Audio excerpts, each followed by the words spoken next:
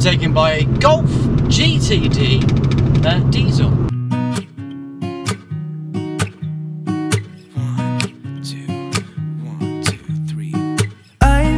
Feeling so small, watch the clock ticking off the wall, but tonight I'm letting it go. Spend my coin for or I could be someone else. No one's stopping you now. Hi guys, and welcome back to the channel. It's been a while. If you don't know me, my name is Jack.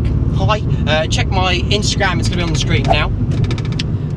I am in the An Abarth 595 Competizione, and it's just popped over 15,000 miles. So I thought it'd be a perfect time to show you what it's like to live with this car. I don't want to do a, I don't want to do a review. I don't want to do anything about it. I just kind of want to show you guys what I've kind of experienced when I've been living with it. Just things I kind of picked up that I think you probably experience and kind of want to know before you buy one of these cars, or if you're living with it. It'd be interesting to see if you experience it as well. So yeah, let's have a look.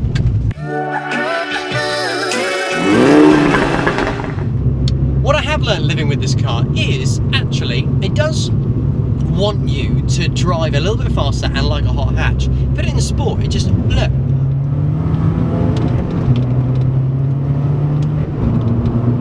It just wants you to go. Ooh. Ooh. Yeah, it just. Yeah, I'm not sure on the brakes, to be honest. That's one thing, they are super sketchy. One thing I really like about the 595 is actually the fuel economy. Now, at the moment, I'm doing 33 point something miles per gallon. Earlier I was doing 12 when I had my foot down, but actually it averages about like 40 or something miles per gallon, which is actually, hello Minnie, actually really quite good. And for a little car with a little 1.4 and 180 brake horsepower, whatever it is, it's actually pretty cool, and it's economical. The automatic gearbox, I don't know if that helps or not with the economy, I don't know, but it's not that expensive to run. And actually when you fill it up, it's maybe like 30-40 quid at the most, and you get, I don't know, good 300 or 400 miles out of it. So yeah, I think it's pretty good.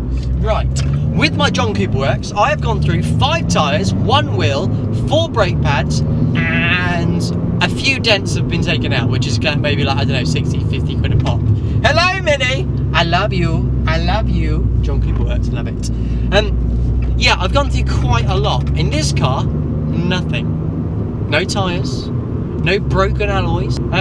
Actually, wear and tear wise, absolutely fine. Now, yes, I drive my John Cooper Works more than I drive this car. I'm not the only one who drives this car, and this car does go all over the place. So different people using it, maybe this has got a hard life than my John Cooper Works, because I'm consistent. However, I do more miles than the John Cooper Works. So take that how you will, but just off the basis that I drive this on the same roads, same kind of times every so often, and this has got no punctures, nothing, no broken blowouts, but my John Cooper Works has had a lot and cost a load of money. That's one good thing to consider. So, on the daily drive, depends on what you're used to and what you'd need, but no cruise control. Now, I did have a look through. Please, someone don't shout at me if I get it wrong, but I'm pretty sure you can't get cruise control on the new Abarth, the 595, 695. I'm pretty sure you can't get it, which is interesting, because I do use my John Cooper Works adaptive cruise control every day. I don't drive without it, basically. It's awesome. So that's an interesting one. I'm always checking that clock, making sure I'm doing the right speed limit, because I don't want to get caught. So that's one thing. If that's a die must, then obviously don't buy the car. Not adaptive suspension.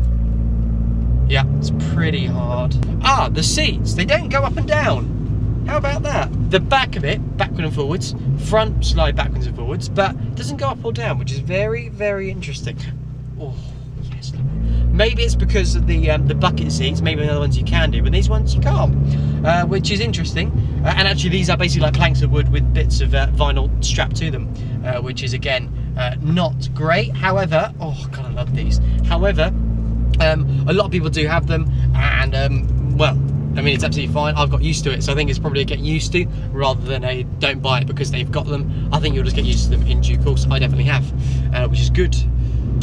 Here's one. Now, if you imagine a bus and you imagine the steering wheel, you know when the kind of steering wheel kind of drives like that, Well, this car, because of the way, actually, let's just go back a little bit.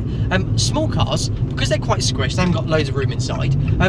One big thing that came from Minis was that everyone started to put their engines transversely, right?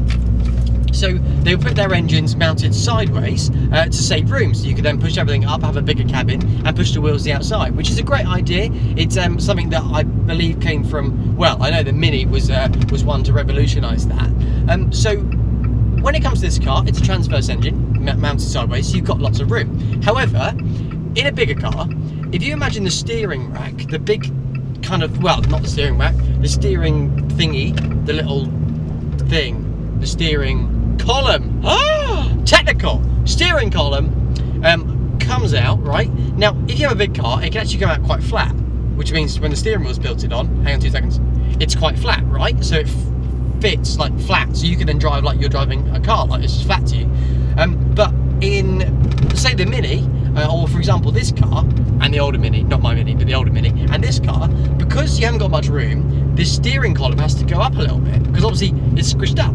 But then the steering wheel doesn't come out like at an angle like that. That would work. It has to come kind of perpendicular, but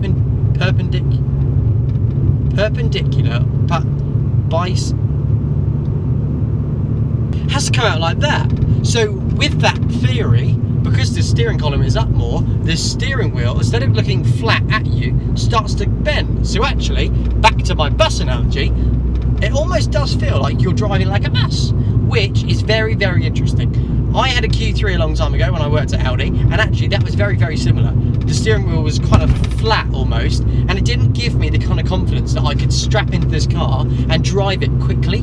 Now this car, again, don't get me wrong, you can drive it quickly, but because of that steering wheel, it's a really, really weird, subtle thing. I don't know if a lot of other people find it, but because it is a little bit flatter, it just doesn't feel like I can drive it and kind of I'm with the car as much as, say, my John Cooper Works or some other cars. So I hope you follow me, I hope you understand that.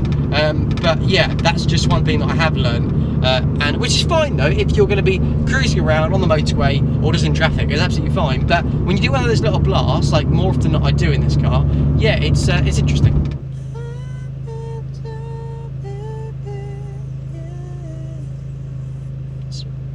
So, the automatic gearbox. Well, it's not to everyone's taste. To be honest, it's actually not really to mine. I should have driven it before buying the car. But, oh, Apple Watch, what's up, bro? Again, I think this is all a situation of what you're used to, because actually for this, because of the cars I've driven in the past, this automatic gearbox is awful. However, I've been very much well informed by, that was a better one, no it wasn't, very much well informed by people behind my computer screen on YouTube and Instagram and all that kind of stuff. You lovely people have been telling me that this is not a ordinary gearbox. It's an MTA, manual transmission automated. It's not, you should never use it as consider it as an automatic gearbox. It's just basically a manual that's automated, so you don't have to use a clutch, but it's very simple, and it does the job, basically. It just does the job, and that is exactly what it does. At the moment, I'm driving, it does the job. When I brake for a roundabout at some point soon, I don't have to worry about changing down, and accelerating, again, don't have to worry about changing back again, which is fine. On the motorway, again, you can sit there and cruise, but then again, argument, you can cruise on the motorway in a manual, but yeah, it's one of those ones that if you're used to a really good, say, double clutch or an Audi, a VW or something gearbox, then actually you'd probably be a little bit disappointed, having not done research into what this gearbox actually is. But if you take it as face value that it's not a proper automatic, it's just an automated manual type box system, then you know what, it's absolutely fine. It does the job, and yeah, basically. So, why don't I summarise living with this car? I mean, yeah, it's just over 15,000 miles on the clock. Had it a few months now, and yeah, living with it is pretty good. If you haven't seen a lot of my other videos, some of the reviews, some of the looking at the gearbox, then have a look, because I do go in a little bit more depth of what I actually think of the actual engineering and the actual car itself. In more detail. But I hope you guys enjoyed the video. It's been nice to get out in the sun. But I think it's time for me to wrap up there. Make sure to subscribe to future videos, it'd be really, really appreciated. But for now, I'll see you soon.